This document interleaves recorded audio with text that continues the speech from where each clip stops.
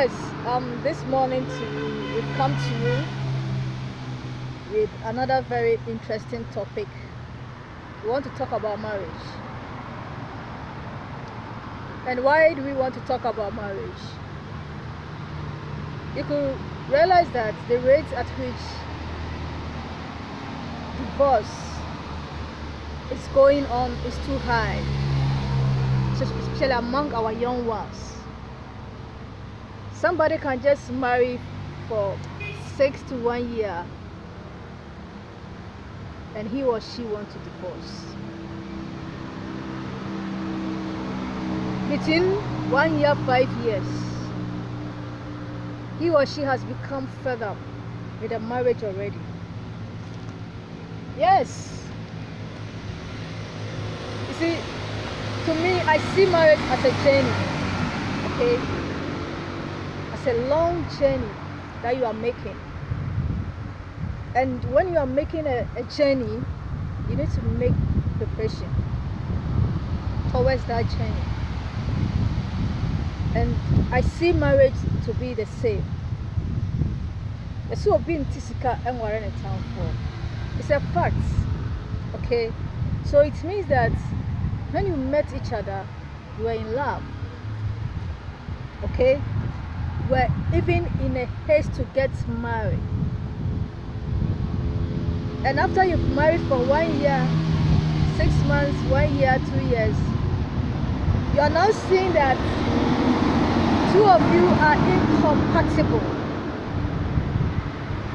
So therefore, you want to get out of the marriage. My dear, that is not the solution. Okay? Getting out of the marriage is not the solution, because you want to marry again, and the person that you're going to meet, you may not know that person as well. And one thing that we want our young ones to understand is that when you are courting or dating, it's a different game altogether. Okay? When you are courting or dating, it's a different game altogether. You all try to play it safe. Okay? But when you get married, that's where the you face reality. Okay? All the hidden characters unveil. All the hidden characters unveil. Because when you are dating, within 6 months to 1 year or 2 years,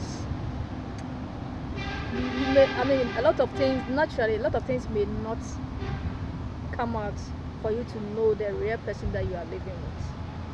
But after you have married, it means that you have become one, you live together, you do everything together. So that's where you face the real life situation in marriage. Please also get this, understand this, especially the youth. Okay, things that we see on television is dramatized. Okay, the movies, what we see in our movies is dramatized, totally dramatized. Okay, you'll be seeing two lovers moving closely together. Okay, they'll be holding each other, they'll be kissing each other, they'll be doing all sorts of things. That is, it's acted. Let me put it in that way. They are all acted. Okay, they are all acted. So don't go into marriage with that mentality that maybe how you were dating, you want the marriage to also move in the same direction.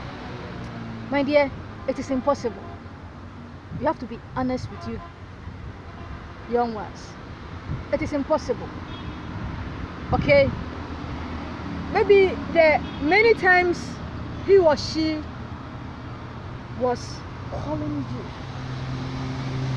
Okay? The many times maybe you want to get closer to him, or he want to get closer to you. When you marry, let's say after the honeymoon, things start change. Okay, things start change, but that doesn't mean that the love for each other has reduced. No, it is never like that. Okay, so put this at the back of your mind, that like the telenovelas that we watch, that is not a real life situation. In life, it's acted. Okay, we learn something from it though, but it's not a reality.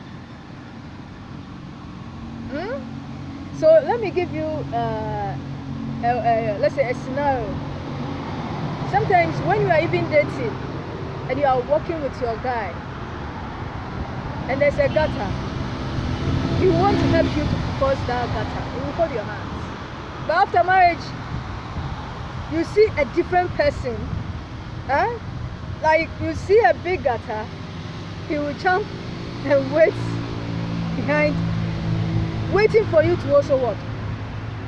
Cross that gutter and join him. That is the real situation in marriage. So marrying for 1 year, you are fed up. Hey, you marry less than 5 years because of a little misunderstanding, you are fed up. My lady, my gentleman, you think our mothers, okay, some people have married for 20 years, 30 years, 40 years, even 50 years and above, and you think they didn't work on their marriage? You think they had things on a silver platter? Things moved smoothly. There wasn't any quarrel, there wasn't any misunderstanding, there wasn't anything. No. Okay? So get it. To me, I believe that if your marriage is not easy, okay, just put it, because it's like two of you coming from a different background. You were trained differently. He or she was also trained differently, and coming together, living as one. It is not easy, but it's a matter of what? Tolerance. Okay, trying to tolerate each other, loving each other no matter what. Because even the Bible says that love covers multitude of sin. Love covers multitude of sin. So if you love the person so much and he does a little mistake or a mistake, that's a big mistake, you can easily forgive that person because you love the person. And that weakness that that person is having, it is you who can help that person to overcome that weakness. My dear, it is you. You can help your husband or your wife to overcome that weakness, but not running away from the marriage. Running away from the marriage is not the solution. It will never be a good solution, because you will leave the marriage and go, but you may not know whom you are going to meet again. So let's also learn to forgive. Normally, when we fail to forgive each other, it leads to a divorce. But when we are willing to forgive each other, I mean, we can move on, we can move forward. So please, if you are listening, if you are watching this video, let's try to understand each other. Let's try to understand marriage. That It's a journey.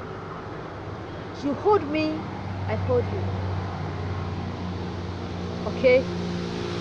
My weakness should be your problem, that you will help me to overcome. Your weakness should be my problem that I will help you to overcome. Okay? So if you see, the joy in marriage depends on both of you. The joy in marriage depends on both of you. So if you choose that you will let your marriage work, no matter what, it will work. And always take this from me. One has to be a fool. Okay? If two of you, if you are all wise, the marriage will not work. It will not work. Okay? So one has to be a fool to ensure that you are successful in your marriage. That doesn't mean that you should always, because you know that the other party has chose to become the foolish one, you always take advantage. No. Please, just accept the fact that marriage is a journey. And making a journey, there are a lot of challenges on the way. But thank God that I have somebody with me in this journey, that when I'm falling, this person will hold me until we get to our destination. So please, don't let a little situation separate two of you. Don't let a little misunderstanding, confusion separate two of you. And sometimes, you know what? Prayers. When the situation becomes unbearable, just go before God and tell God your problem. And God will never put deaf ears to your prayers. Because God believes in union. That's why the Bible says that what is put together, let no one put asunder. So even two of you can put your marriage asunder, which God frowned on. So please, I'm using this opportunity to advise our young ones. Somebody married for 10 years. One year is how, and yes, easy. No, the challenges will definitely come. Okay, but how you handle it, that matters. So if you love each other and I offend you, what will be the most difficult thing for you forgiving me what I've done to you? Okay? By the moment you take a stand, oh, this thing, I will never let it go. It means that you are paving a way for a divorce. You are paving a way for a separation. Okay? And I also think that, please, sometimes talk about your problems. Okay, let each party understand what you really don't like and the things you like. And get this from me, after knowing what you like and what you dislike, that doesn't mean that everybody can play 100% role. Therefore, no one is going to what? Offend each other. Definitely, we are living together, so I will definitely step on your toes. He or she will definitely step on your toes. But having the heart to forgive and let go will grow the marriage. Okay? You grow. You grow. Okay? So let's avail ourselves. Let us avail ourselves to help each other in this marriage journey. Okay? Let's help each other. So please, don't marry for 1 year and say, no, I'm tired of this marriage. I want to get a divorce. Or 2 years, I'm tired of this marriage. I want to get a divorce. I'm tired of this marriage. If you marry for less than 5 years, you're already tired. Hey, if you marry for 5 years, you've married for 1 year, 2 years, 3 years, and you are tired already. Go and ask those who have married for 30 or 40 years or even 50 years. Whether in the beginning they had it easy. It's a relationship. Okay? So once you are building it, it grows. Once you are building it, it grows. So let's build our relationship in marriage. Okay? Why you born no?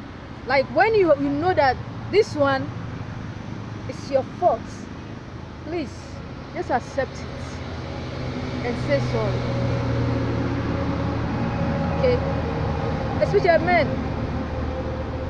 Sometimes they find it difficult to accept their mistakes.